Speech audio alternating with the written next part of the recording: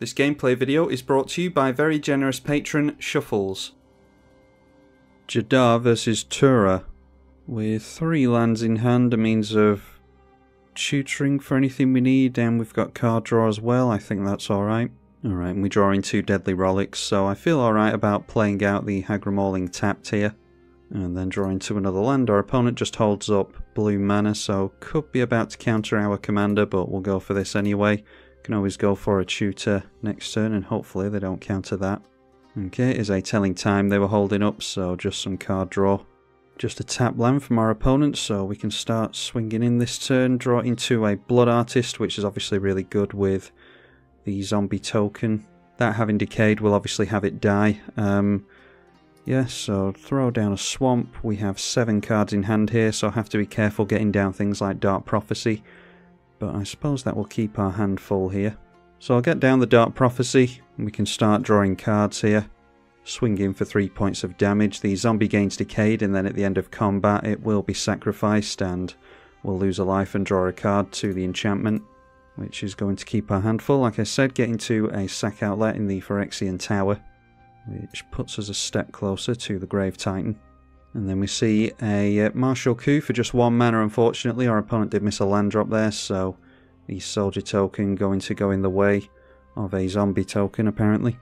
Okay, Agadeem's Awakening is some good reanimation for us. I'll probably hold on to that. Let's just get as many swamps into play as possible in case we draw into extraplanar lands. Don't have any of the Cabal lands in this deck because it's supposed to be more of a low curve, fast paced deck. So before we play anything, we'll see what we draw into from the Decayed on the zombie token. Our opponent does decide to allow it to go through. Oh, and I just passed through. That's annoying. Should have had the extraplanar lens out here. Just accidentally passed through the turn. Okay, let's get rid of the Reckoner's Bargain. Alright, seeing a Swiftfoot Boots from our opponent now. Okay, and it's a Bloodghast now, so let's try and do this correctly this time. I'll play out the Phyrexian Tower, sacrifice the zombie token, we'll draw as a card again. Gets us into the Ophiomancer. We'll tap down a Snow Swamp because extraplanar lens, which we should have had out last turn, is going to exile that tapped land. Alright, so that puts us on 5 mana. Let's throw down the Blood Artist, and we can get down Ophiomancer as well. Maybe tutor up, yeah, something like your Henny, some kind of sack outlet at this point. Not going to swing in our 1-1 Jadar towards the Soldier token. We'll just pass the turn, having rectified the last turn's blunder. At the beginning of our opponent's upkeep, we see a Snake token enter the battlefield. Now seeing some more token in Sen's Enlistment. And we draw into a Tevesh Sat, Doom of Fools. I'm thinking that we have to be drawing more cards than this in order to make land drops.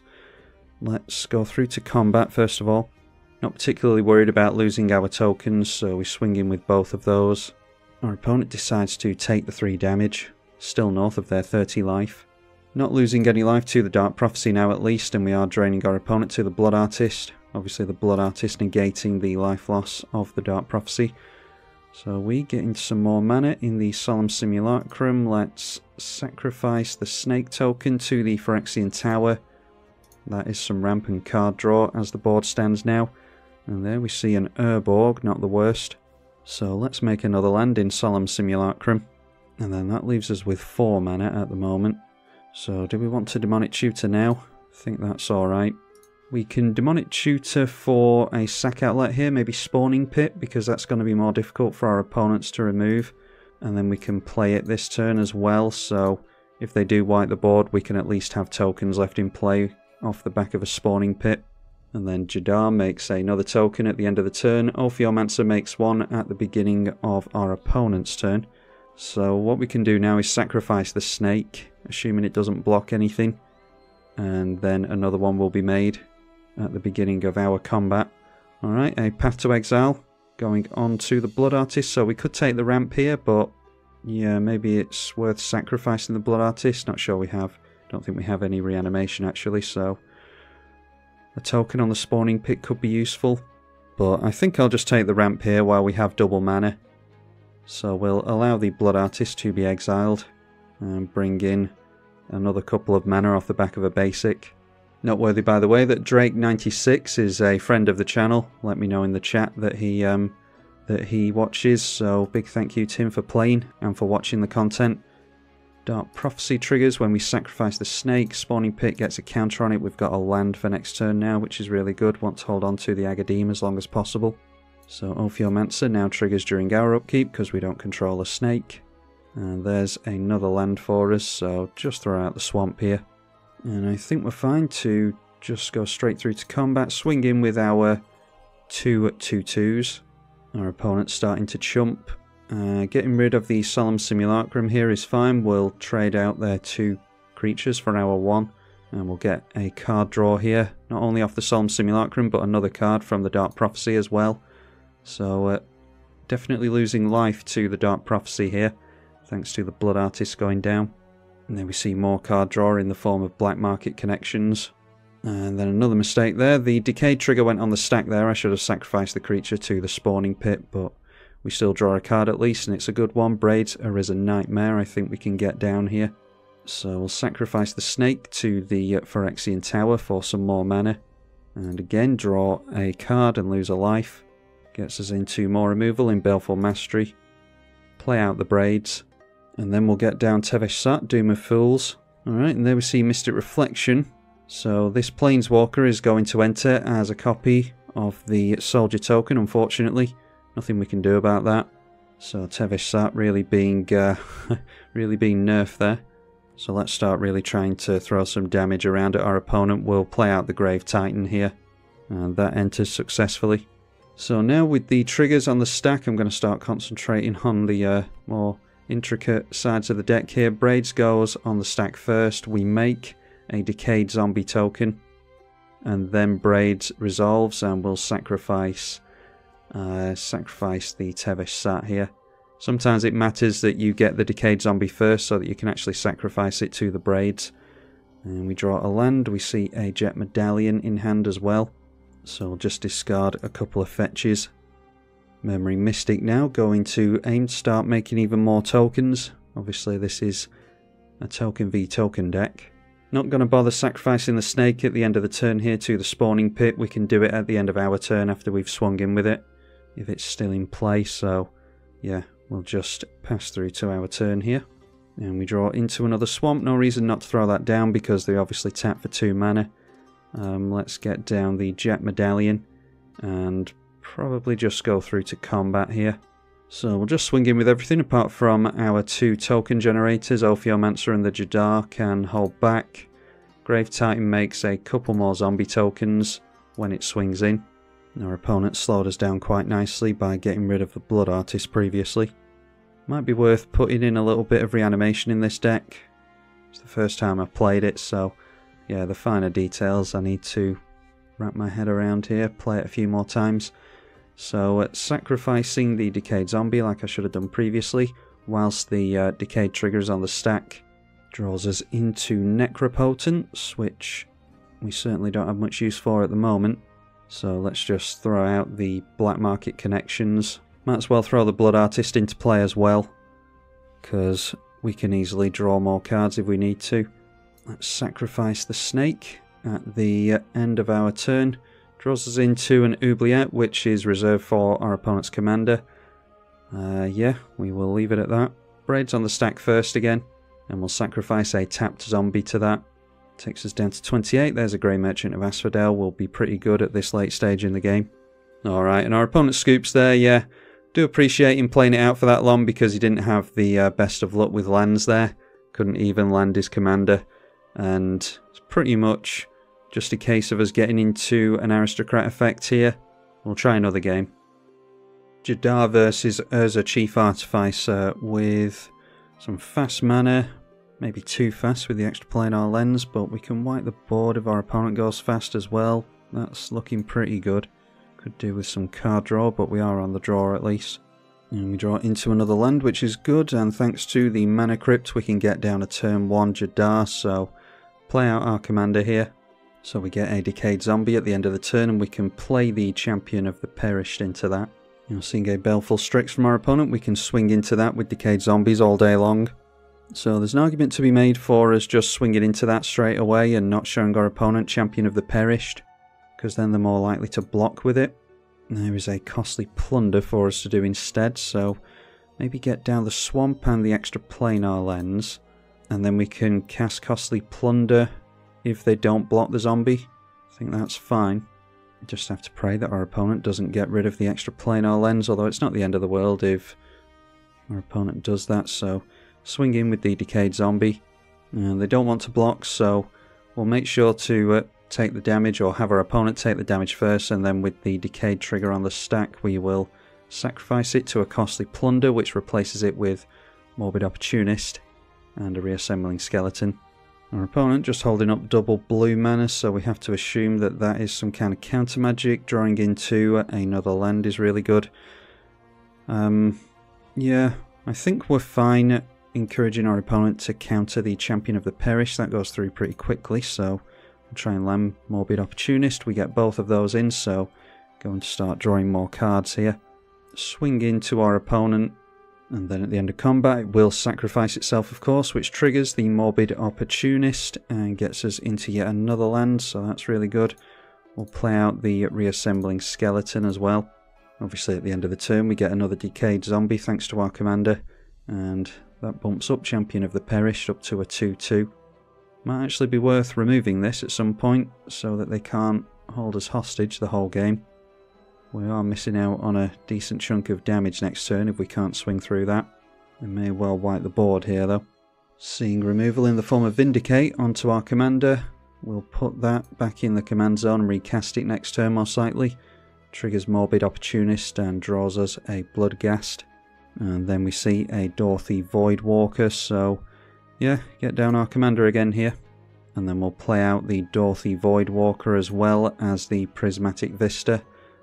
Probably get down Bloodghast at the end of the turn, or do we want to just blow up the Baleful Strix here so that we're not holding back too much damage? We've got plenty of removal in the deck that we can hopefully draw into at some point, so yeah, I will go for Infernal Grasp on this thing.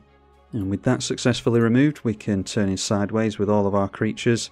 Noteworthy that thanks to the Dorothy Voidwalker, we can play the Baleful Strix if we want to from our opponent's graveyard. And we draw a Victimize off the Morbid Opportunist at the end of the turn. Preordain from Urza now, scry 2 and draw. And then Cracking and Evolving Wilds. Okay, drawing into a land again, need to start getting into Aristocrat effects or something like that here. We'll go through to combat again. Definitely benefiting from the Baleful Strix going down. Our opponent takes the damage and goes down to 19, so we do outrace them at this point, as long as they don't do anything. And there we see a Solemn Simulacrum is fine, so play that out. Obviously a basic is really good with an extra planar lens in play. And then we might as well throw out the Bloodghast as well. We do have reanimation in hand. And the Champion of the Perished is up to a 4-4 now. Our opponent has 6 cards in hand, 5 mana available. Be pretty unlucky if we don't see a board wipe, now up to 6 mana, so can afford the commander. Very few artifacts in play though, just a Razortide Bridge. Instead deciding on a Sharding Sphinx, so obviously going to start making Thopters to get in our way with that. So we need to finish them off as quickly as we can here, and yeah, doesn't get much better than a Skull Clamp, especially with a fetch in hand and a Bloodghast on the field. So we'll get down the Skull Clamp straight away here. Might be able to draw ourselves into Aristocrat effects that can help finish off our opponent more quickly. So draw 2 from Skull Clamp, 1 from the Opportunist. And there we see a sack outlet in Spawning Pit. Eaten Alive can go on the Solemn Simulacrum, I suppose, along with the Skull Clamp to destroy the Sharding Sphinx. So yeah, let's do that now.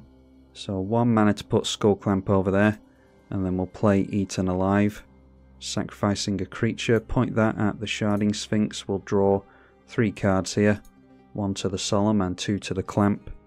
And there we see a Demonic Tutor, so that can obviously take us into the answer that we need here. So throw down a Swamp. Bloodghast comes back. We will play Demonic Tutor. And that can just be a Blood Artist here, I think, although maybe Woe Strider would be better, or the enchantment version. Yeah, maybe Bastion of Remembrance would be a better idea. play the Spawning Pit as our sack outlet, and then 4 mana for Bastion of Remembrance and equipping the Skull Clamp. And the Skull Clamp can just go on to the Bloodghast here because we're not swinging in with it anyway, and it will come back next turn.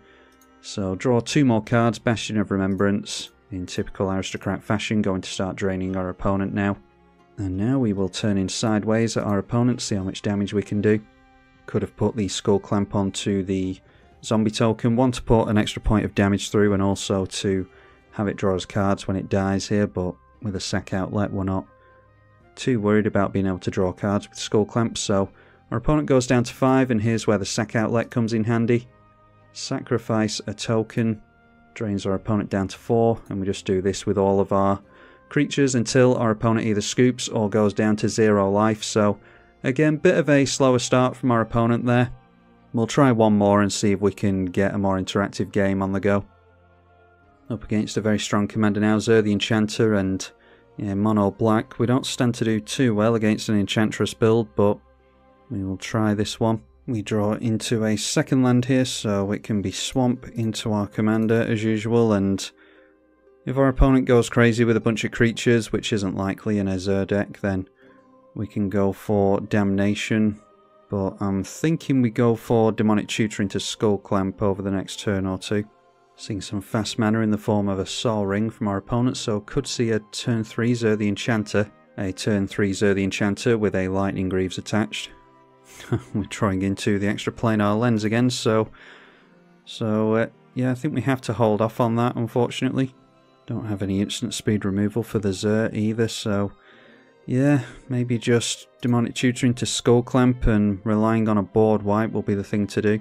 Now if we play the Skull Clamp here, we could have our opponent remove it next turn, so it's probably a good idea to just hold it in hand. We're going really slow here compared to our opponent's fast mana, and yeah, I think the Sol Ring's going to be the end of us here along with the Lightning Greaves. They're going much faster than we are. But if we can draw into enough small stuff to overpopulate the board and have our opponent not be able to get down enough removal into it, then we might be able to get round our opponent. Our opponent seemingly second guessing whether or not to cast Zur the Enchanter, but decides on it anyway here. And then Zur, of course, flying through us, going to deal 1 point of commander damage, but more importantly tutor up an enchantment. Going after a Phyrexian Arena, it could have been worse. Our opponent's at 5 cards in hand.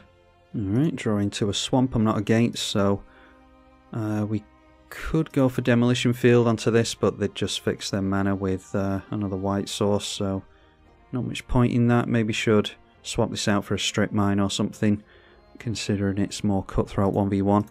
Anyway, Skull Clamp being played and thrown onto the zombie token here before we swing him.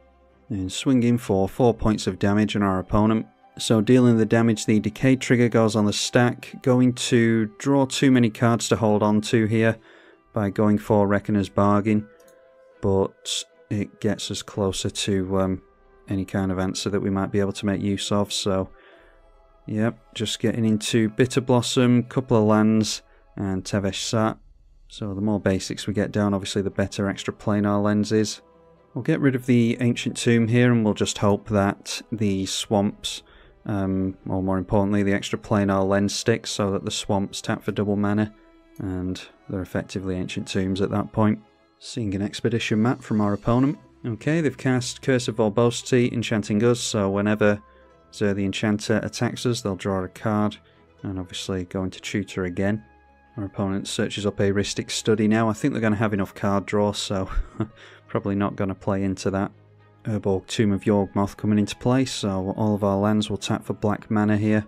They've got 5 cards left in hand, and we see a Diabolic Intent, which we'll probably hold on to so that we can use it to finish off our opponent, likely with Aristocrat effects. Get down a land here, and I think it has to be the extra planar lens. We'll see if our opponent has counter magic held up for it. Rhystic Study, we're just going to have them draw here. That comes down thankfully, so get rid of a tap land with it. 3 for 3 on drawing into extra planar lens in these games. So after that we'll throw the Skull Clamp onto the zombie again. We're likely going for the Bitter Blossom this turn. Ready for Tevesh Sat and a decent Plumb the Forbidden. So of course, attacking with everything, this will be 4 damage to our opponent, and then at the end of the turn, the usual Decayed will trigger, and upon resolution, sacrifice and draw 2 to the Skull Clamp. We are opening ourselves up to some removal from our opponent, but they didn't look all that eager to get rid of the Skull Clamp, but maybe extra planar lens will convince them. We'll get down the Bitter Blossom after drawing into a land and a Defile, which I don't think is going to be all that useful to us. Wanted to see what cards we drew into first. We had a mana floating from equipping the Skull Clamp before, so could have gone for Bitter Blossom and paid for the Study.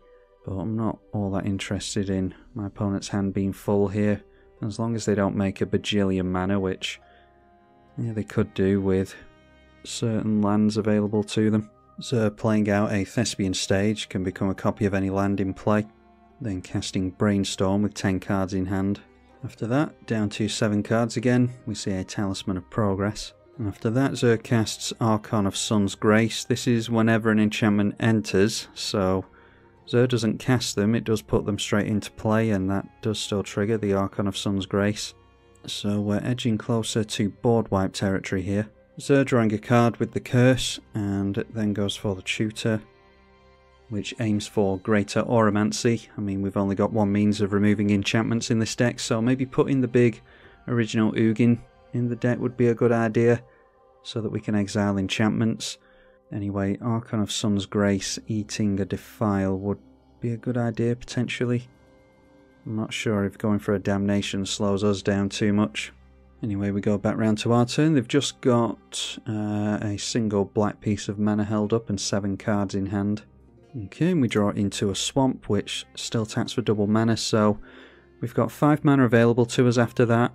So I'm wondering if Damnation, then hold up the Defile for the Zur would be a good idea now that we've got 4 Swamps. Which means if we use the Demolition Field for the Defile, we've only got 4 mana left after a Damnation.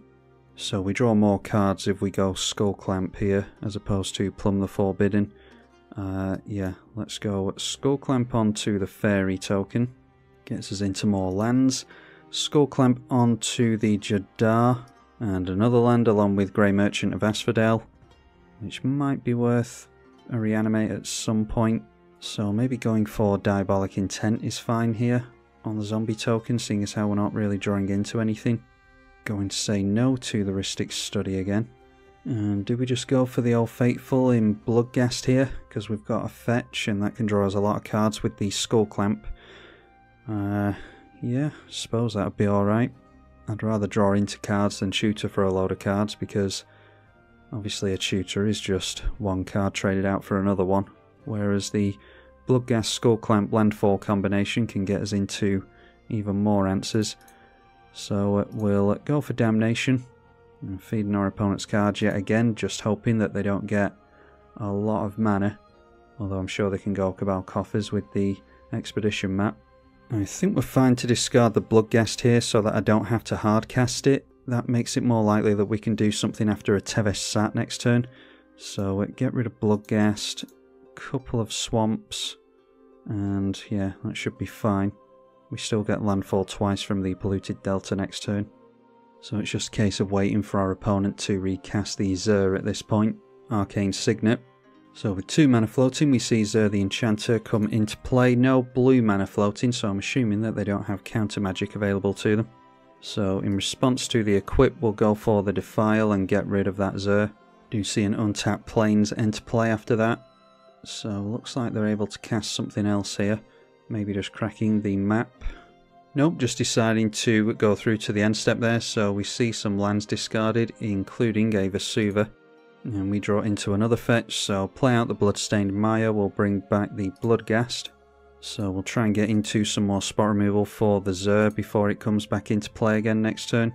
And seeing a Bastion of Remembrance along with a Viscera Seer, so that's a combo on the go if we can actually get into creatures this game. Let's crack the fetch and get the Bloodghast back into play again. And still have 1 mana floating, so clamp the Bloodghast again. Okay, and draws us into Infernal Grasp, that's really good. Feed the Swarm, not going to be all that much use to us whilst the Greater Oromancy is in play. So we play Tevesh Sat once again, not paying into the Rhystic Study and hoping that we can hurt their mana at some point. So let's make a couple of Thrall tokens and kill off one of the Thrall tokens with the floating mana. draw 2 cards again, and alright, get into an Urborg of our own, which, if they tutor up the Cabal Coffers with this, I'll probably blow that up in response. Yeah, it all depends on what they do during their next turn cycle, or hold up the Demolition Field, just in case, but it's looking like Infernal Grasp onto their commander. Now that we've got a sack outlet, I was looking at discarding Grey Merchant of Asphodel to reanimate it, but if we can hard cast it, get the ETB on that, then sacrifice it and reanimate it with Animate Dead, then we obviously get double the life drain there, so keeping that in hand. Get rid of some basics. The Feed the Swarm is pretty useless, and I think I will get rid of the Urborg here because we seem to be making basics quite nicely. There's a Saga into play now. Academy Rector now will allow yet more tutors for enchantments. That's an even scarier one though, because it's literally any enchantment, omniscience and the like.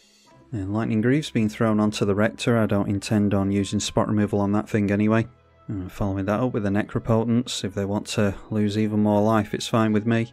Like I keep saying during this game, the card draw isn't the issue for them. Okay, now Expedition map being cracked, so we'll see what they go for here. I assume it'll be a Cabal Coffers. It could be a Serra's Sanctum. It's probably a better land for them to go for. I think that's the one that taps for white per enchantment they control. If they do play out Cabal Coffers, they can tap it down here. Okay, it's Hall of Heliod's Generosity instead. Not sure what enchantment they're aiming to go after with that.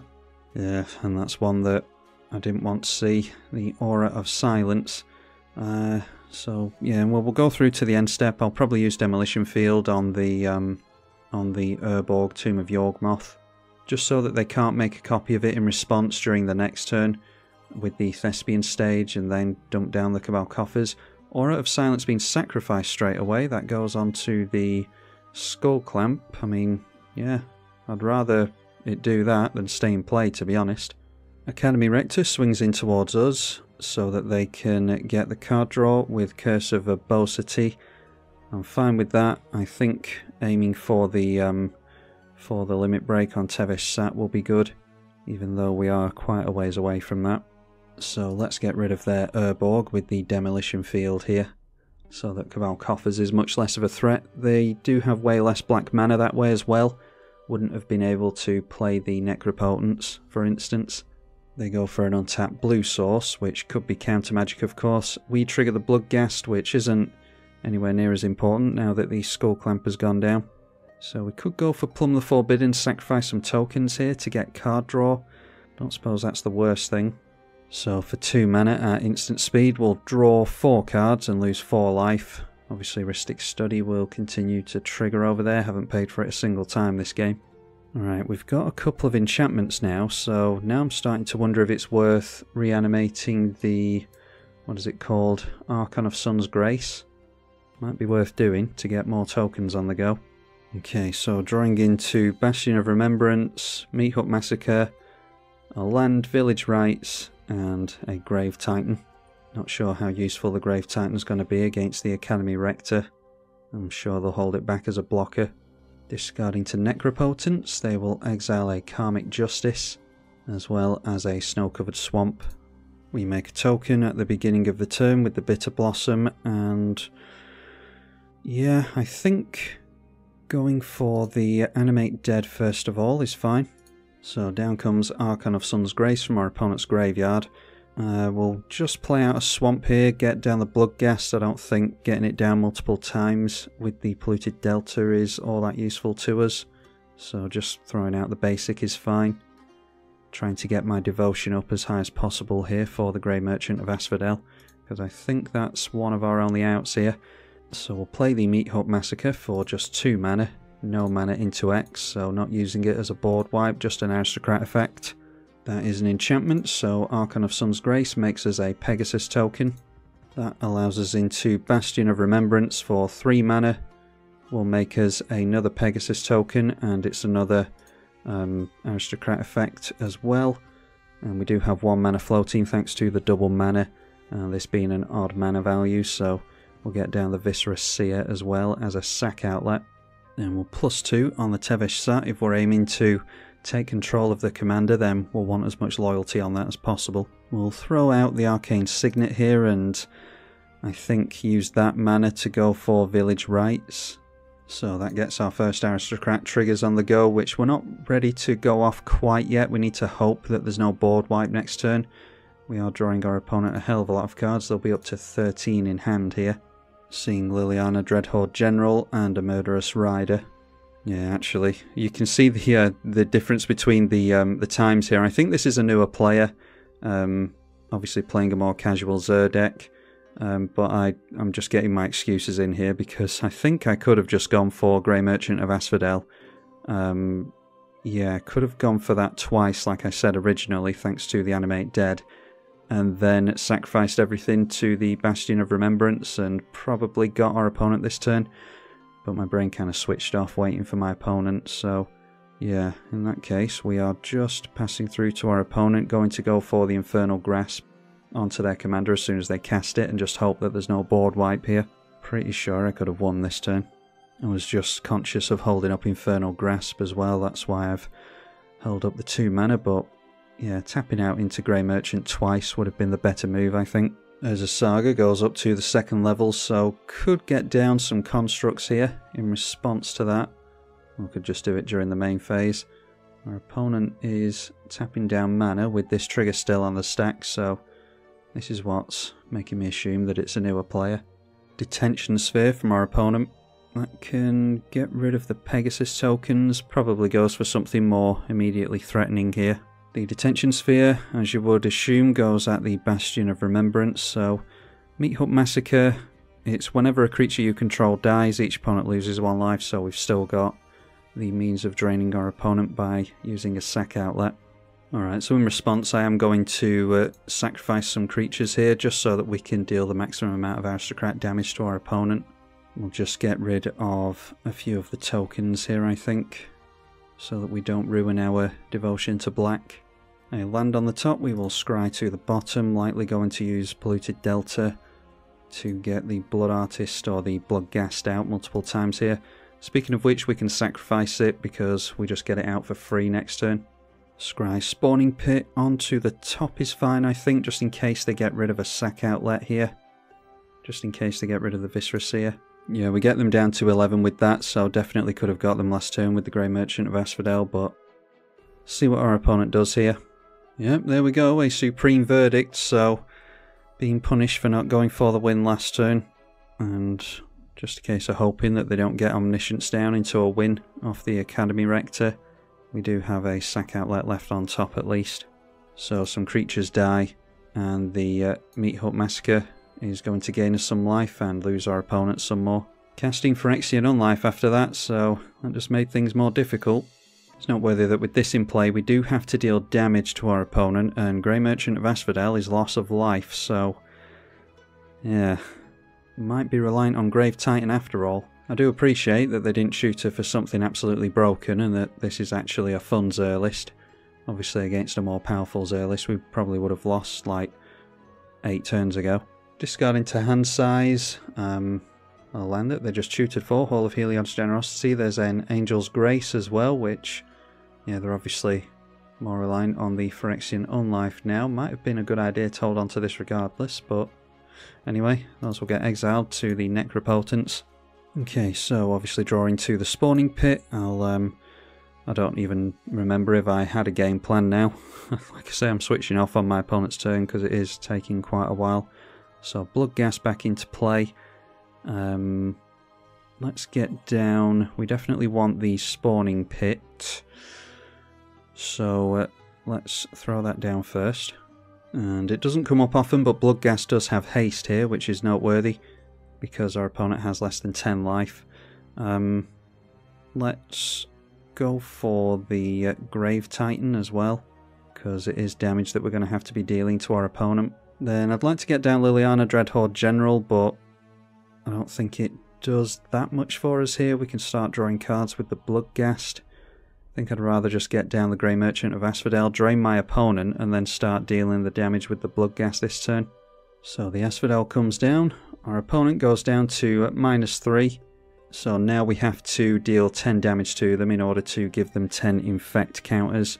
So we'll start that off with the Bloodghast.